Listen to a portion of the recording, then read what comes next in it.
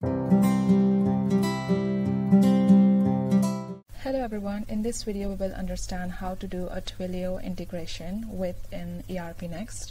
So before understanding it, we'll first see why is it important. So like we know that in ERPNext we have notification. Now if you have seen the previous videos that we have created, you might have noticed that all of the notification that we have created were email notification. So what if you want to create a WhatsApp notification or an SMS notification? So for that you will need a Twilio number. Like if I click on WhatsApp, you can see that I get this prompt to enter a Twilio number.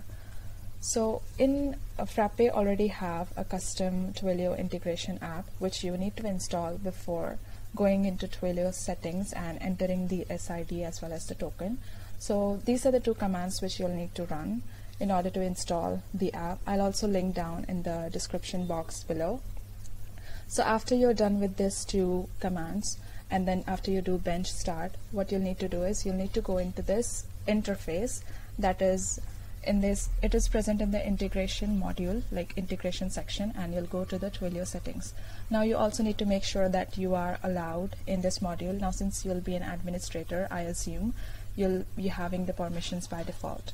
But if not, then make sure that you allow yourself this particular module, integration module.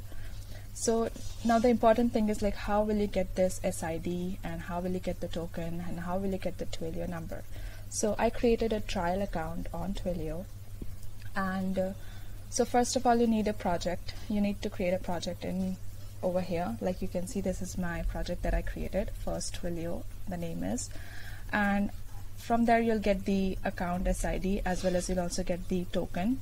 So I'll just copy this and I'll put it over here, and I'll also copy the token. Now this is my trial account, so I'll be disabling this soon. And this is my phone number. You can see the trial number that I got, the Twilio phone number which I got. So you'll just add this number over here and you'll save it and you'll just enable it. So now the Twilio has been enabled, but since right now I have not I have not done this steps over here, I've just made it easy for you to understand, these are the steps you have to follow. So let's see what happens if I go to the notification. I'll go to this and you see that I can get the number over here, this ID I'm getting over here. So also one more thing, since this is a trial account, in order to integrate it with the third-party app, like you can see over here, I'll need to upgrade it to this one. So that's why I'll just show you the step how you can do this. So I hope you understood how to do this, how you can get this account SID as well as the token. And yes, so once you have this, once it is up and running, you will be able to do a voice call. Now to do a voice call, you'll need to go to this one, TWIML, and from here you'll need to set up. Then only you can enable the voice call in ERPNext. And for the WhatsApp, you'll have to go to this programmable messaging, and from there you'll have to set up.